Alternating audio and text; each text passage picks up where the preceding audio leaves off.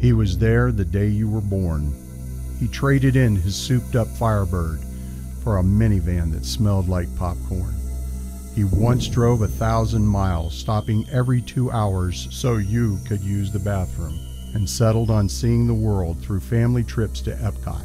He taught you how to fish, ride a bike, and throw a ball. He prays for you every day. He'll let you stay up late to watch the big game with him. And sometimes you can talk him into letting you eat chocolate cake for breakfast.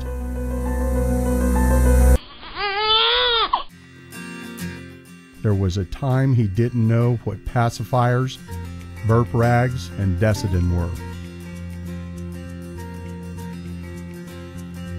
But now he wouldn't be caught without them, because he's ready and proud to be your dad and take on all that comes with it.